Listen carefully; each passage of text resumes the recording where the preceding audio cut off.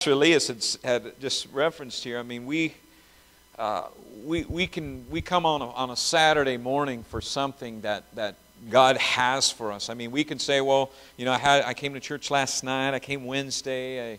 I read my Bible. I prayed, and you know, this is my day off, and you know, I got to clean house, or I got to go do some errands and things. But you took the time to come, amen. So give yourself a hand this morning, amen. Praise the Lord. Praise the Lord. Glory to God. Hallelujah. And I'm beginning to understand as a pastor and raising up people and being committed to this thing to the very end, because your pastor is. Both of your pastors, they are committed to this to the very end. They've given up a lot of things in life just to start this work and to touch people's lives. Amen. And I praise God for Pastor Elias and Trish and Pastor Samuel. And as he said, I've known them for a little while now. We met actually at a prayer breakfast. Pastor Bob Camus, remember, out in Rancho. And I sat with Pastor, and we just a common spirit we got together, and we just stuck. And he calls me and lets me know things, and I call him, and we just begin to develop that friendship. Amen. And I consider him one of my pastors in the faith, amen, one of my fathers in the faith. So I love him so, and my wife and my church, we just love him, and thank God for him, amen. Well, I'm going to give you something that I think that you can probably take home this morning. And how many know you never hear enough about faith? You can never hear enough about faith, because faith is always happening, always growing. Amen. 1 Thessalonians says that Paul expressed to the church that your faith groweth exceedingly.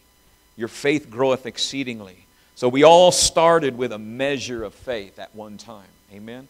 It isn't, well, Pastor got more, Pastor Lee's got more, and Trish has more, and you know, no. It's all, we all have the same measure of faith, the book of Romans says. So we all started with a measure of faith. Say, I have a measure of faith. You have a measure of faith. Now it is what you would do, what you're going to do with it. Amen. And in these last times, these last days, how many know we're in the last days? Oh, Jesus is coming very, very soon. Amen. And the days we live in, they are exciting times for us, the believer. Amen. We are recognizing the power that is in the Word of God like we've never known before. It's coming to revelation. I mean, through men of God, through fathers of the faith who are giving understanding. Just like the word last night was just an awesome word about grace. And I started on the way coming, Pastor. I was just thanking God, and you know, we started saying, you know, I love you, Jesus. But then I started, Lord, I thank you that you love me. I thank you that you love me. I thank you that you lavish me with your love this morning. You love me through your word. And it just opened up a whole new understanding driving here this morning. But to the believer, this is an exciting time. And we need to take notice of the Lord's return. Amen. We are to be excited about this time. But I'll tell you, for the casual Christian, or those who are just walking not the walk, you know how many you can walk, you can talk the talk but not walk the walk, you know. But to those kinds of people, say, I'm not that kind. Amen. Amen. We pray for them, that kind. Amen. Amen. We were probably at that kind at one time. Amen. We're taking it serious now. But for the casual and the carnal Christian, these are dangerous times. These are dangerous times because they don't know how to activate what the Word says. They don't know how to apply what the Word is having us to walk in. And it's so easy for the carnal Christian, those who ain't dedicated their lives to this, that they get trapped by the enemy's traps. They get caught by the snares of life. They get caught in the thorns of life. And things will just come into a time where the enemy will just come in and take you. I've been teaching in my church the past few weeks about knowing your enemy. Knowing your enemy. The enemy comes in three ways, the Bible says. He comes subtle like a serpent. Amen? Just like he did with Eve. Deceiving, coming in with craftiness, sneaking through the media. We're all seeing this through the media, through entertainment. That word entertainment in the Greek, in Latin actually, it means to entertain, to hold from within. And the entertainment, it gets a hold of your inside. Amen? Because sometimes we all do this. We can sit in front of a TV set and just get memorized by what's happening.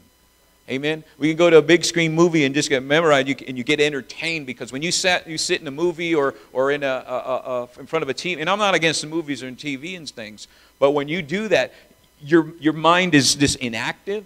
You're just soaking up everything that's going on. I mean, you're just like, and it's just like filling you with information. And people I know that'll watch TV for hours and hours and hours, and they're being entertained. They're being entertained. You're being held from within inside. Things are happening on the inside of you. So he comes subtle. He also comes as an angel of light, the Bible says. An angel of light. And when Paul was talking about that, he comes as one who's watering down this gospel message to where you don't really have to do that whole lot.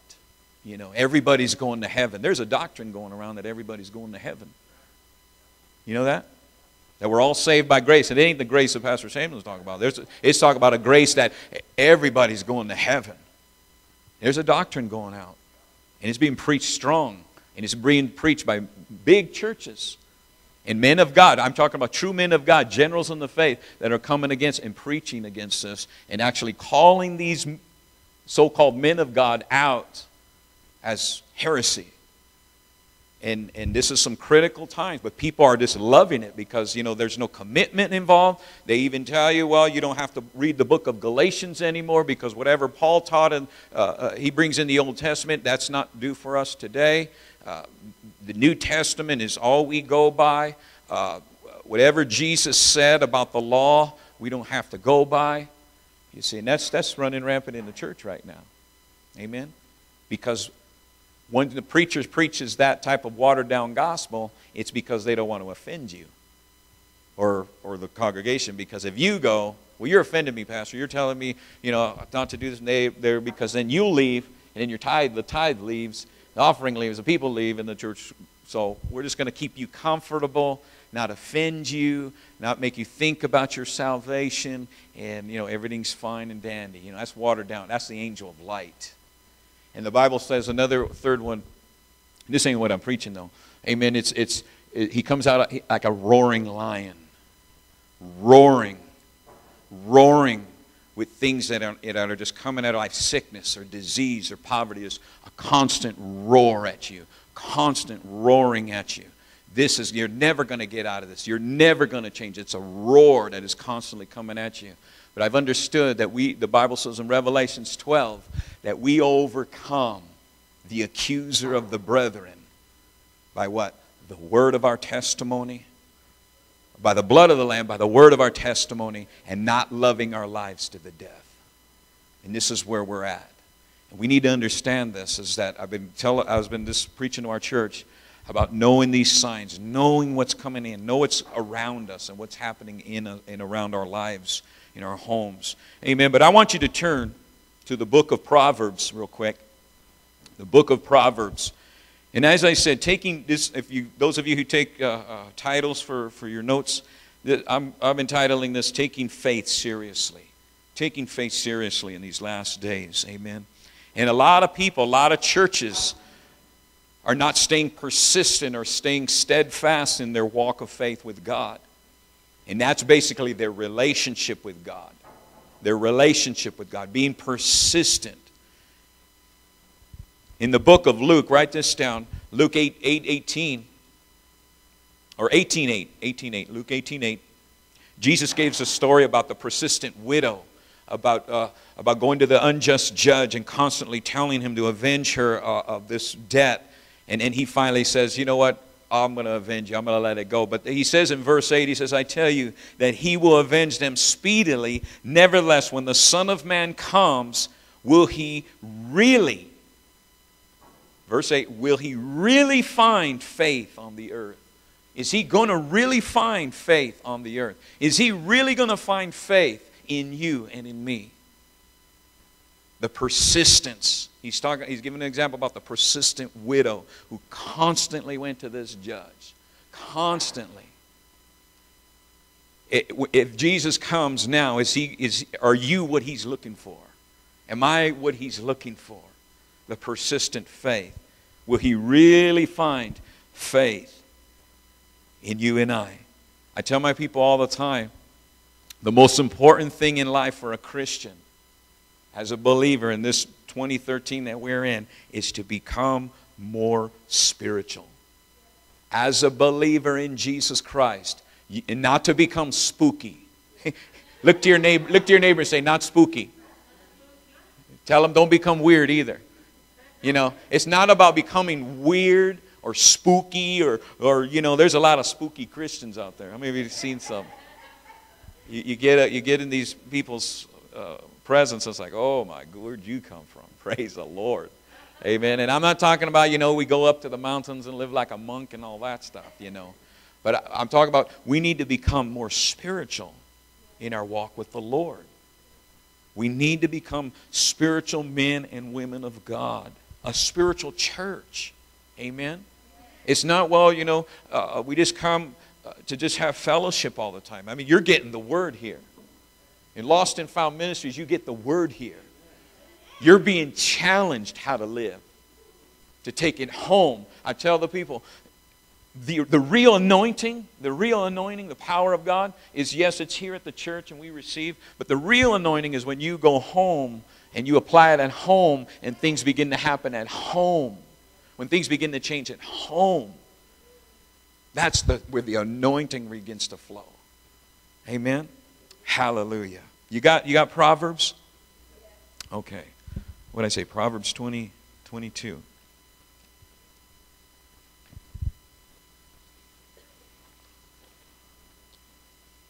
Yeah, Proverbs 22, please. Amen. And I want to talk about just a few moments about persistent faith. Being persistent. 22, verse 29. Verse 29. And this is written by Solomon, who was one of the wisest kings at his time. One of the blessed kings at his time. And you know, you think about Solomon, how he asked for wisdom. He asked God he didn't ask, well, God, give me wisdom. You notice when he asked God, he said that I can lead your people. Go back and read that. I think it's in 1 Samuel or 2 Samuel where the transition was beginning to happen. And he goes to God and it's like, what do you want from me? God's telling Solomon. And he goes, I want wisdom so that I can lead your people. He didn't just say, give me wisdom. But he asked for wisdom to lead the people. Amen. I'm asking God for that. I mean, yes, all the time. I ask one time, but I'm continually asking Him, Lord, give me wisdom to lead the people. Give me wisdom that I may be an influence in the city of where I'm at. Amen. So look here at Proverbs 22:29. He says, do you see a man who excels in his work? He will stand before kings. He will not stand before the unknown. Hallelujah. He who excels. That word excels, it means to be diligent. One who is diligent. One who is diligent in his work. In his work. One who is active in his faith. One who is passionate about his walk with God. One who is dedicated. The one who is reliable. The one who is steadfast. The one who is abiding in this work or in this word. This one that is unwavering. And I tell my church all the time, it's the one who excels, the one who's on the cutting edge. Amen. Say, I'm on the cutting edge. Amen. You're here on Saturday morning, praise God. You want something. You want to improve your Christianity. Amen. I do. Praise God. It's one who's unwavering. Do you see a man who excels? One who is aggressive in his walk with the Lord. The Bible says, Jesus said that the kingdom of God, what? Suffereth violence. And what? Who take it by force? The violent take it by force.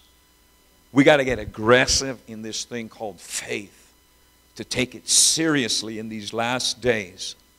Amen? Hallelujah. I wrote this saying down. If you want to get from where you are to where you want to go, you got to give yourself to what's in front of you today. If you want to get from where you're at right now to where you want to go, how many want to go somewhere? Amen. How many of you have God's given you dreams? And some of these dreams may be unattainable in the natural. Unattainable. But how many know that all things are possible to those who believe? All things. So if you want to get to where you want to go, you got to start from where you're at today. You got to begin to conquer what's in front of you today. There's one of my fathers in the faith, as Brother Samuel said, Brother Copeland, one of the fathers that I follow and who's one of my spiritual fathers is Dr. Mark Barclay. He says here, we must conquer today what's in front of us now to get to the dreams for tomorrow. We are to conquer. We got to conquer these areas in our life.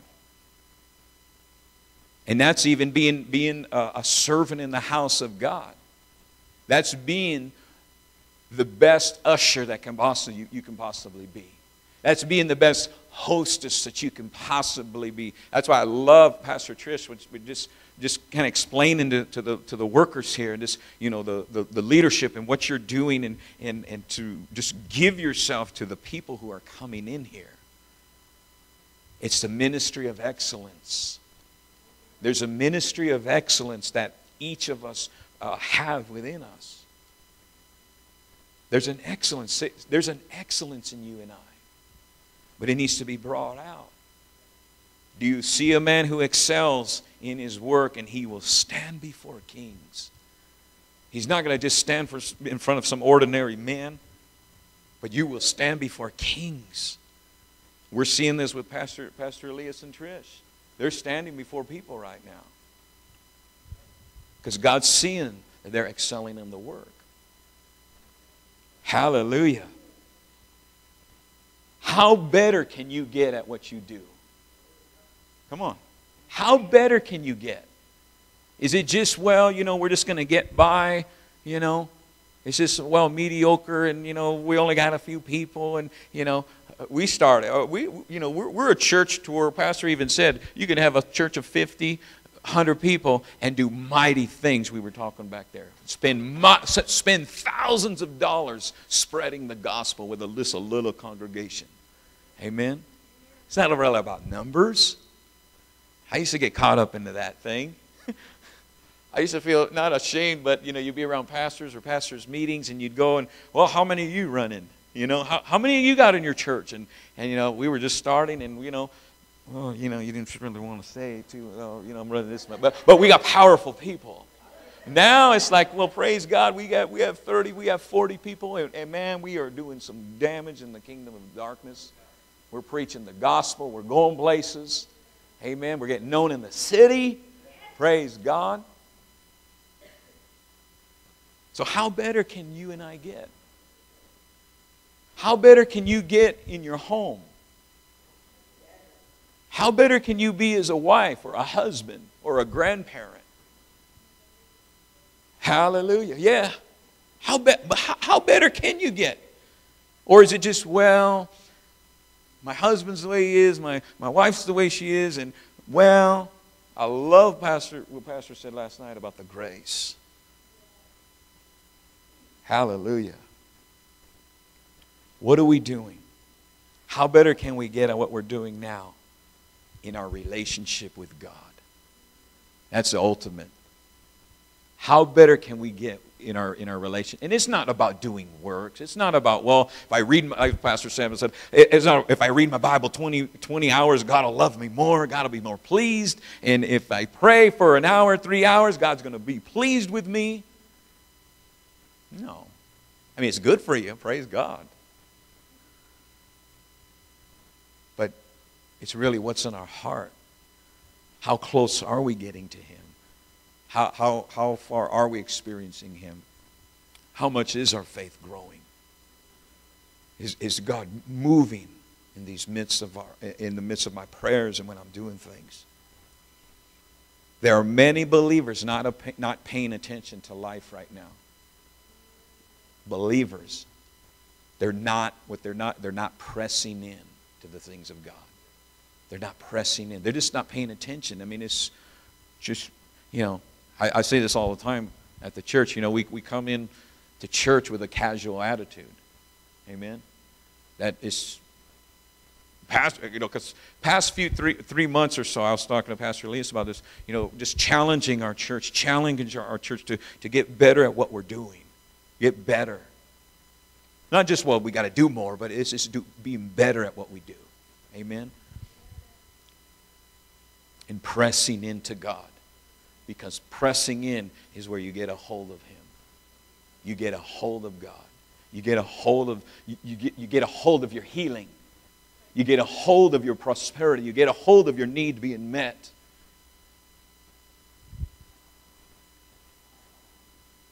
We need to press into what's in front of us right now. And Jesus is in the front of us right now. Hallelujah. As I said, we think the church, we come in casually it's just church. Pastor, why are you always pressing us to come to church? You got to be in church. It's just church. Why do you make a big deal about it? Is this a church? The church down there, they let you do whatever you want to do over there. No. It's casual attitude. It's just this idle thing. But church is for your growth. God gave the church for the believer. Amen? Church is for the believer. To bring the law, to get you equipped so you can bring other people in, to get them a believer, get them equipped, and this thing just keeps going. You read in the book of Acts, the church was for the believers to come, to listen to the word, to fellowship with each other, to exalt God, and then to go out, bring others in. Amen. Hallelujah. Thank you, Jesus. Go over to the book of Luke real quick. The book of Luke, chapter 4. I just want to give you two examples here, and then we'll finish up. Luke 4.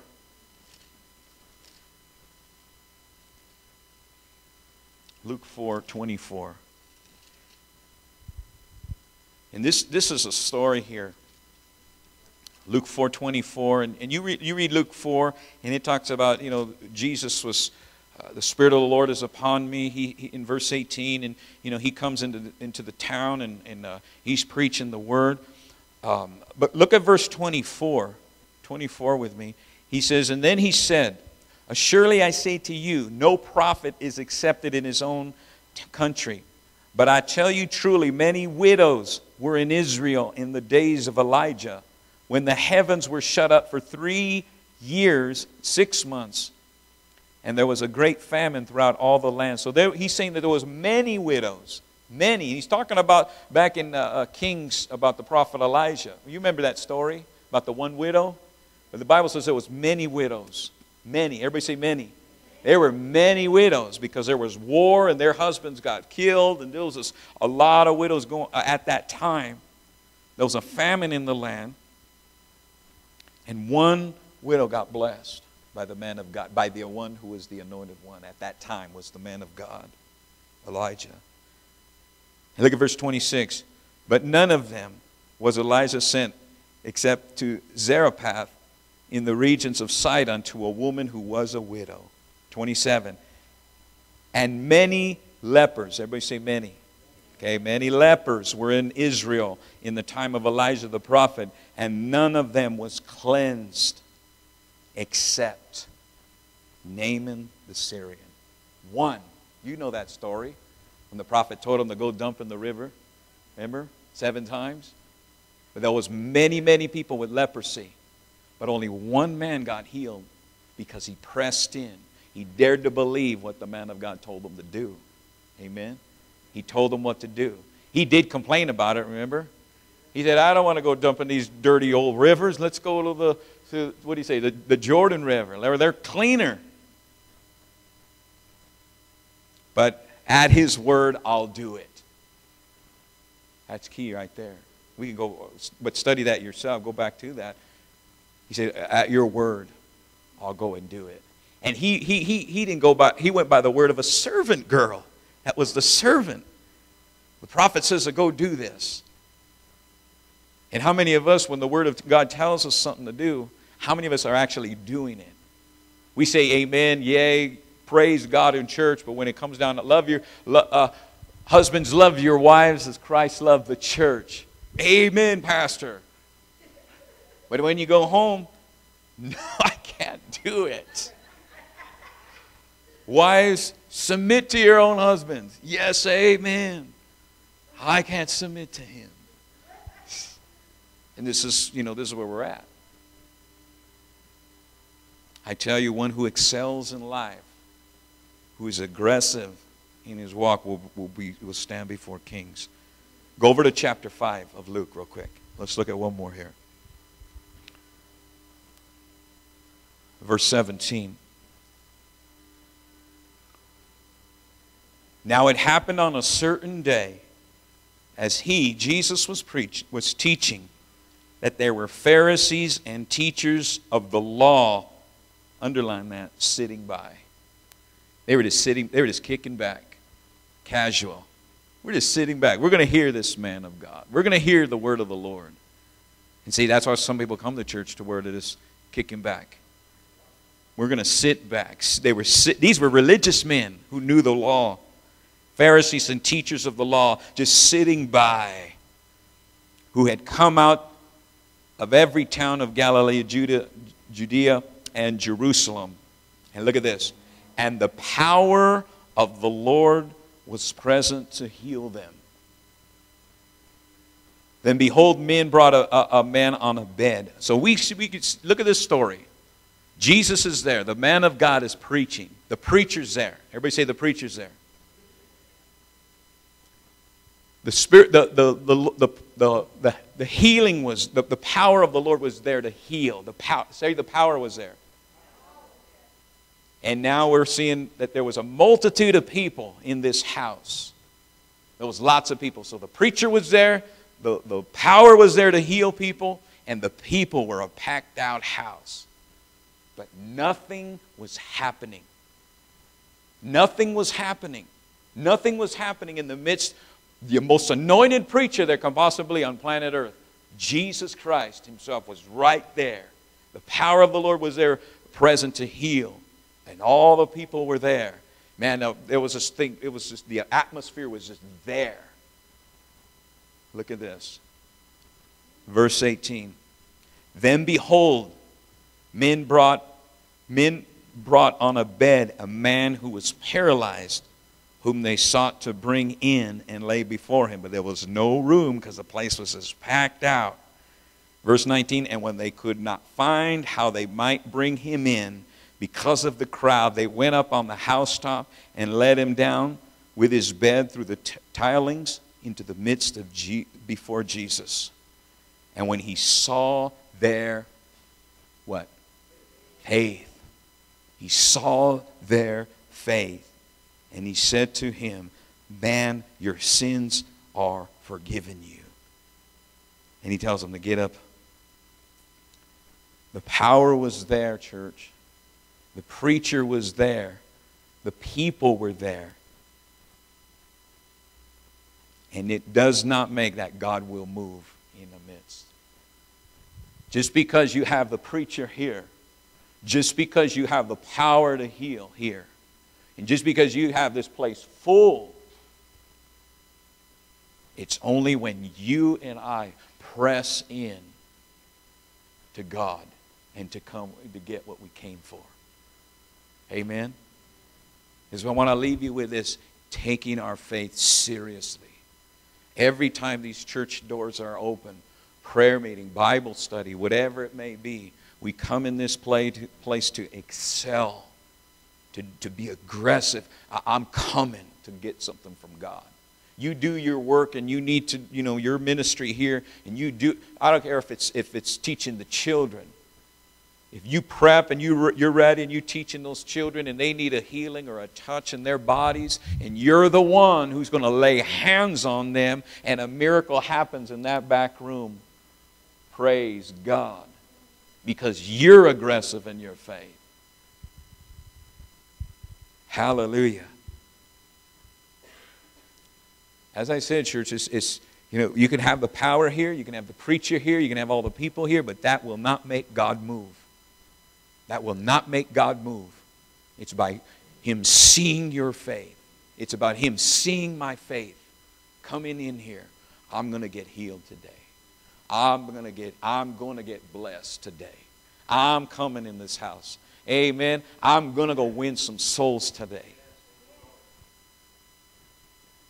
And the Bible says that he was made whole. Because when he saw their faith, when Jesus saw their faith, healing began to flow. The people had a part to play in all of this.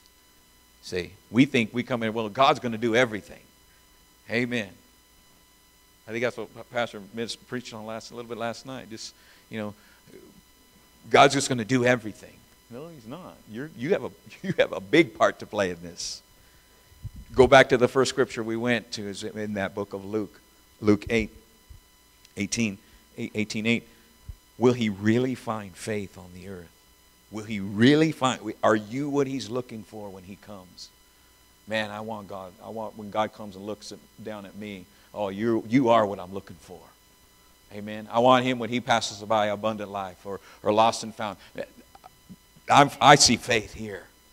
Because when God stops at your house, your personal house, or this house, He's just going to park and so He can drop His goods down here.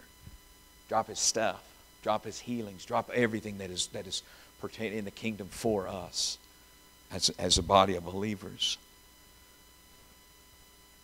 Proverbs at 22:29. Who excels? One who is diligent, active in faith, passionate.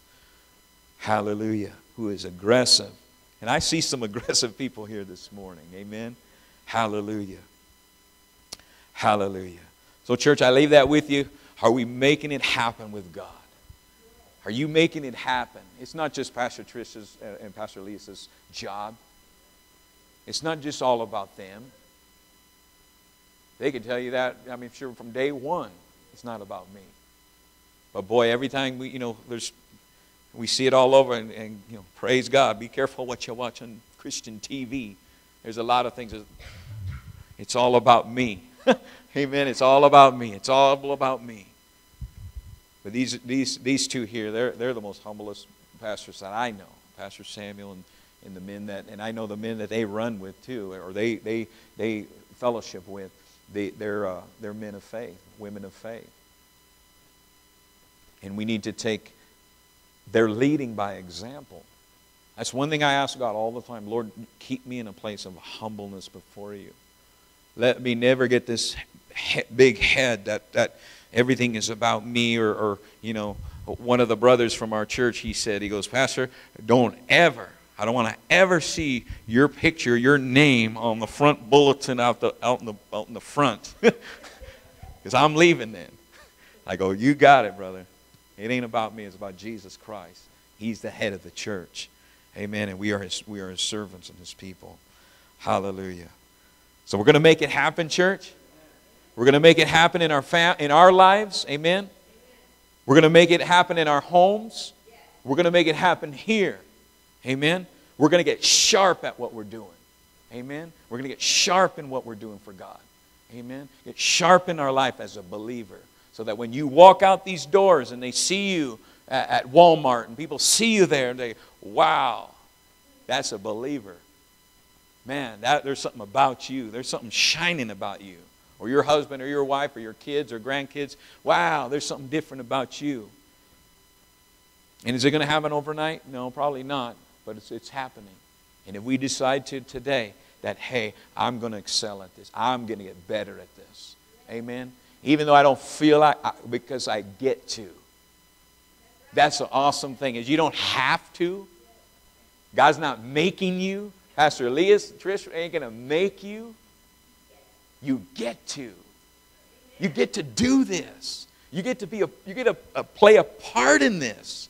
This is what gets me so excited, is that God has chosen us, a little backstreet church. We got a warehouse too, not as big as this. But we started our home, little fellowship. We started renting a little space in another church. And we go back, and I always look and I walk through the church. I go, praise God.